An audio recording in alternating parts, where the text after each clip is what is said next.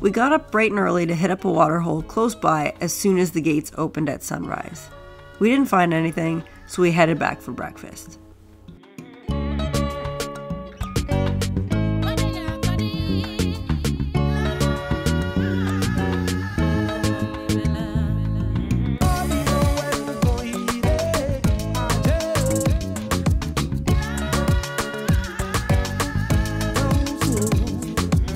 Then we headed back out for the day.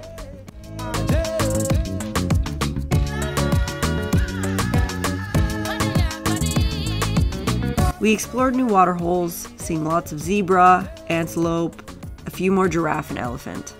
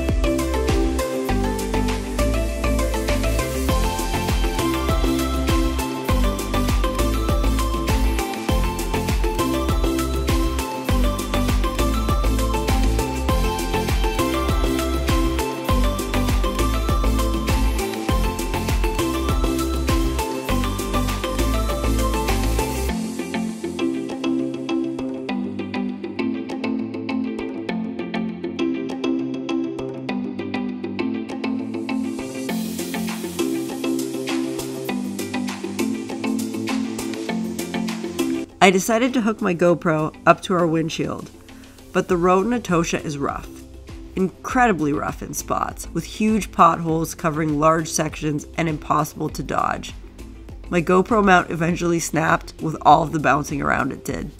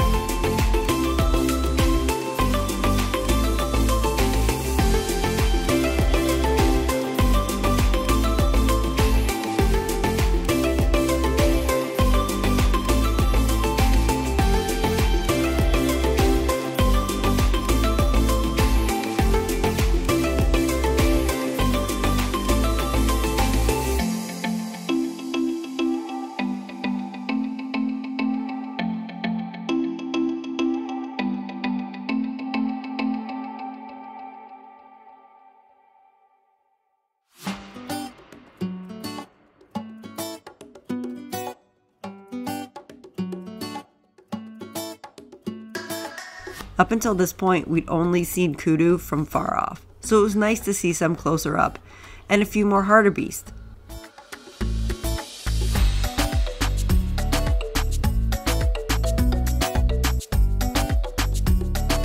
Jesse spotted another couple birds, a pale chanting goshawk high up in a tree, and a cory bustard strutting around in the grass.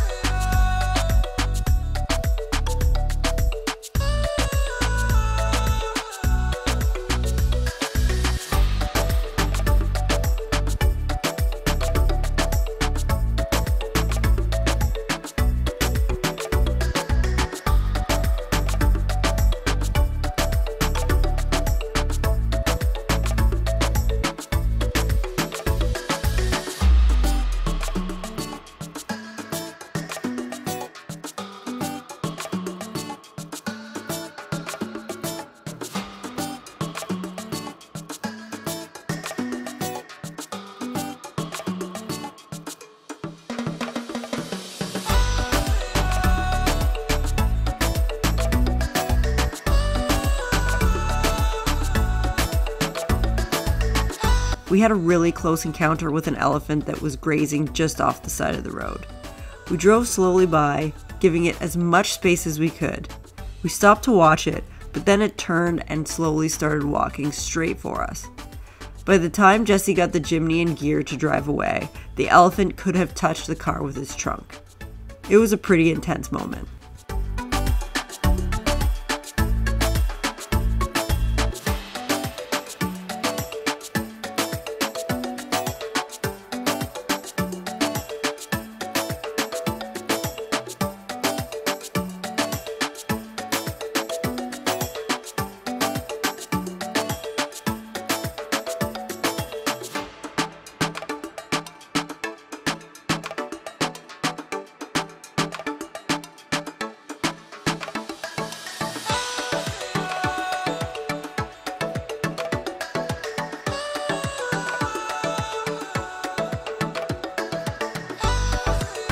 The Etosha Pan is one of the larger salt pans in the world, at 4,730 square kilometers. It can collect water, but when it evaporates, a deposit of salt remains. We also caught a couple glimpses of steenbok, an adorable small antelope that weighs only 15 to 35 pounds. Mostly solitary animals, we tended to always spot them under the shade of a small tree.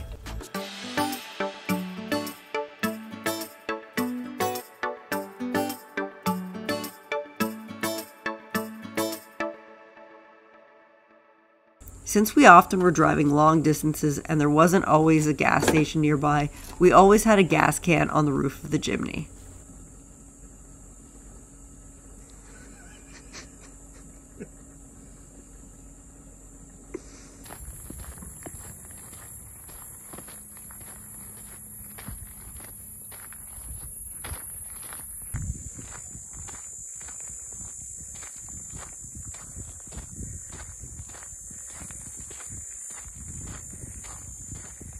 Once back at Halali, I headed straight back for my spot at the waterhole. I honestly couldn't get enough of it.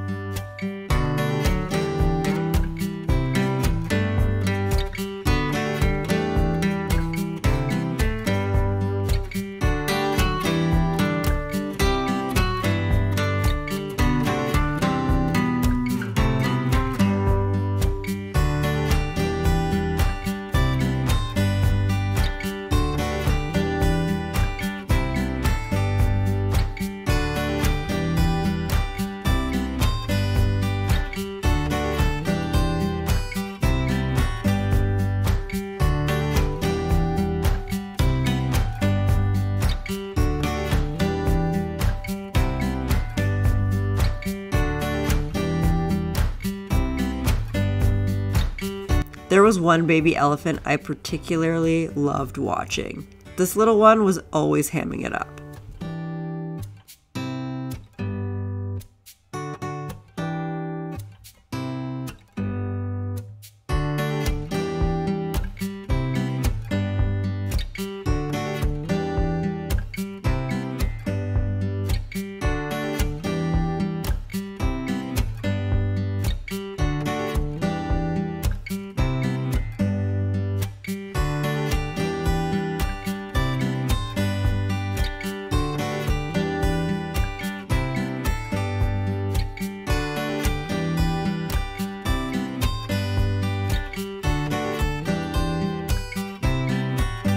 When I first got to the waterhole, there was only one lone elephant. But I waited patiently, and all of a sudden I could see tons of them coming out from the trees towards the waterhole.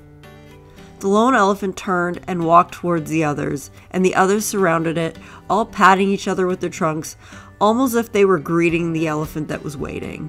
It was such a cool moment to witness, and one I will never forget.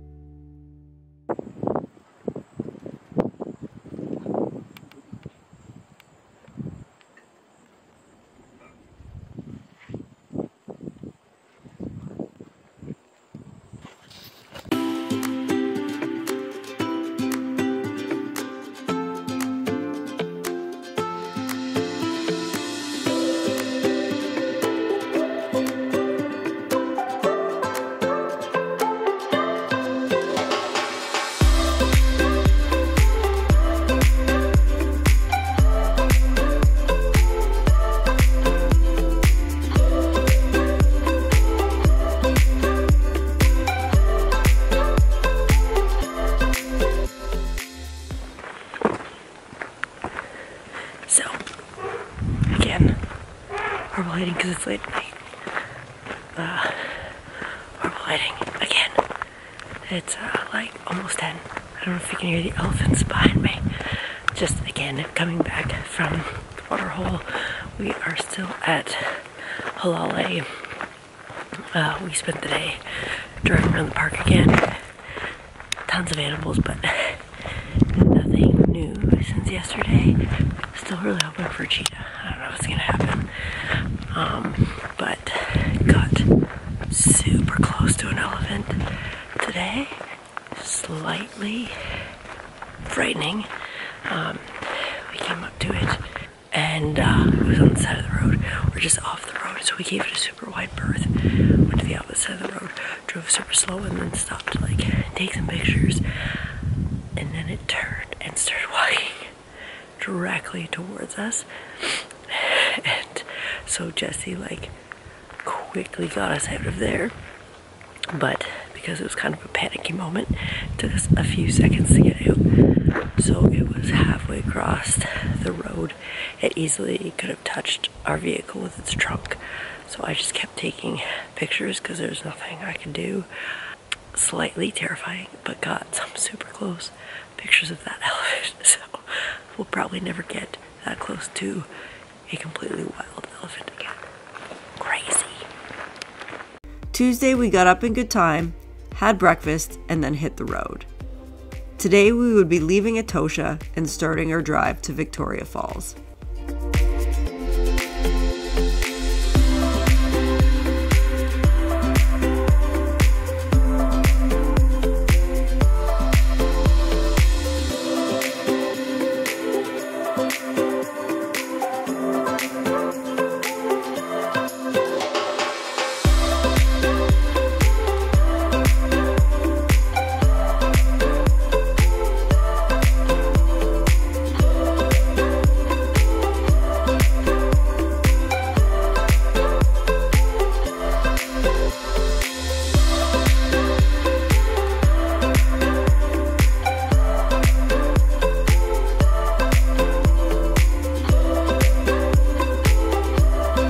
drove towards the eastern gate, seeing lots more animals along the way, including some eland, which was our first time seeing that species of antelope.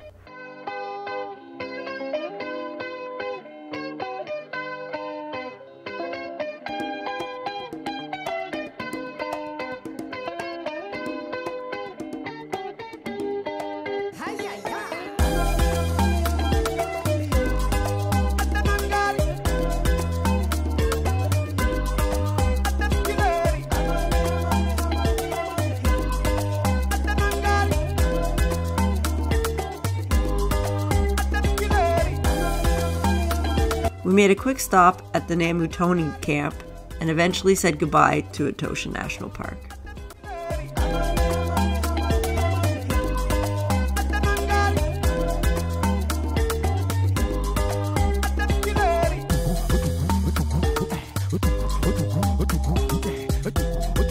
We stopped for lunch at a Hungry Lion, which is a well-known fast food restaurant in Africa that Jesse wanted to try out.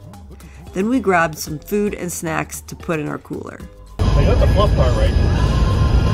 But what does the fluff taste like? You'll see.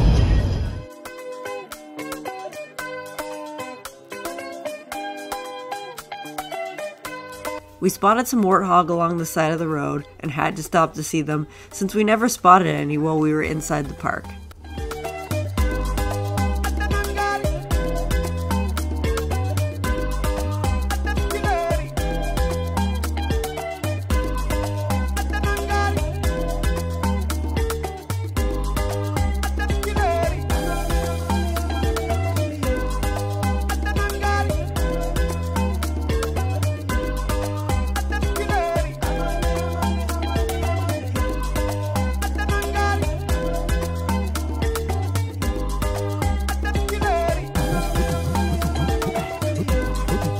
Our destination for the evening was Davindu, and we had booked a cute little spot right on the water.